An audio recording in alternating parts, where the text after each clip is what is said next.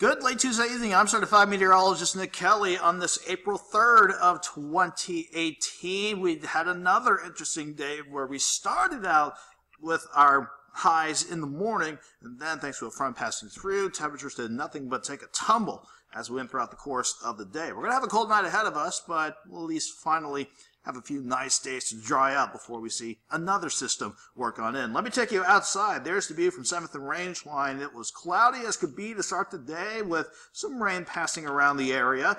At the very least, we are looking calmer, a lot calmer now than how we started the day. 69, our morning high for this April 3rd, then the coldest we've been so far is 37 degrees. The airport picking up 0.03 of an inch officially. That takes us to almost 0.3 of an inch of rain for the month so far, and pushing 8 inches for the year so far. As far as current conditions go, last check at about 10:49, it was 37 in Joplin with a north breeze at 12. That does bring a bit of a bite to the air along with it. It makes it feel like 29 outside. Thankfully, we are going to see that breeze lighten up as you go throughout the night, so it won't be so windy if you're trying to have a peaceful night's sleep ahead of you. Looking at temperatures this morning, everybody started out in the lower to middle 60s overall. Then you can easily tell where that cold front was as it started to push on through this morning. This was at about 10 o'clock. If you were basically from, let's say, Nevada, Parsons, Independence, South, and East, you were still on the warm side of this front while temperatures were dropping quite a bit on the back side of things. By the time we got to the end of the lunch hour, around 1 o'clock, everybody was on the back side of this front, and we saw temperatures primarily in the 40s for the bulk of the afternoon, thanks to cloud cover that was a bit stubborn to let go. But now we're seeing the cloud cover break apart when you couple that with the light breeze that we'll have through the overnight, and along with nothing to pop up in the Skywatch Storm Tracker. That will mean temperatures go into the 20s tonight. For some of you, that will mean a hard freeze, with freeze warnings out in the blue until 10 o'clock at the latest going into your Wednesday morning. Again, it doesn't really matter if you're under the freeze warning or not. It's going to be a cold night for everybody, with temperatures planning on dropping into the middle to upper 20s before we start warming up again on Wednesday. Let me take you back to the map with the Skywatch Storm Tracker. This is the radar loop going back over the past 12 hours. Funny enough, we actually had late in the morning, early in the afternoon, at least a chance for some scattered rain and even some thunderstorms to develop right on top of the area. But before they really got going, they thankfully moved off to the east, leaving us pretty quiet as far as rain or thunderstorms go. So what happened with that line of thunderstorms?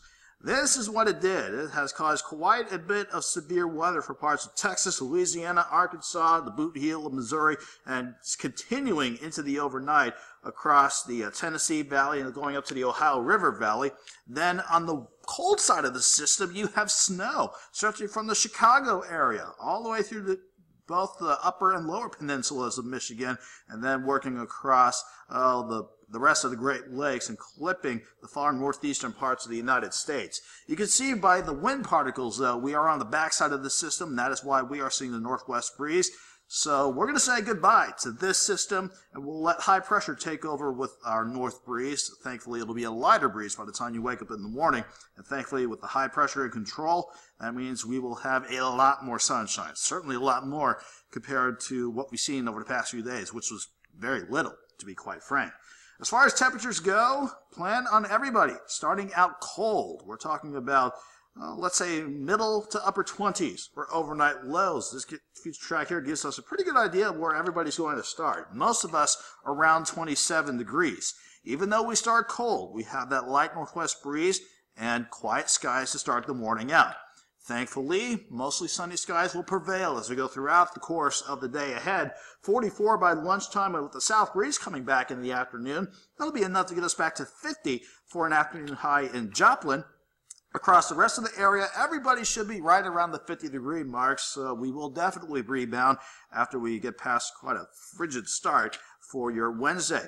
Going into the Wednesday night, lows drop to 39. 60 degrees for your Thursday. Despite partly sunny skies, we'll have a mild Thursday. So Wednesday and Thursday, 2 days with quite a bit of sunshine. That does not sound bad.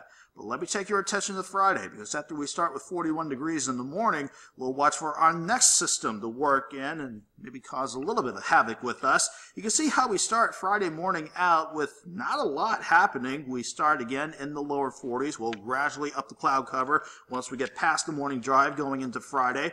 Then as we go into the afternoon, you see how the future track wants rain chances to really blossom up, with temperatures at least trying to go into the 50s for Friday afternoon.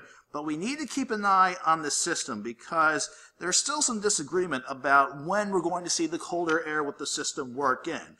If we see the colder air work in and we still have precip around with the system, we could see a rain-snow mix going into Friday evening, and it could end us a few light snow showers going into Saturday morning. So none of this is set in stone yet. We need to keep an eye on how the temperatures look to set up as we go into Friday, and even going into Friday night and Saturday morning. So that's our next system we're going to keep an eye on as we head into the coming weekend.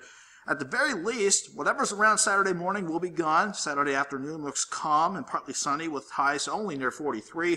We're back to 47 on Sunday with maybe another system sneaking in a few rain showers in here. Then by early next week, Monday, Tuesday, highs both days in the mid-50s, and hopefully we'll start the next work week and school week out on a quiet note. Have a good night. Have a great Wednesday.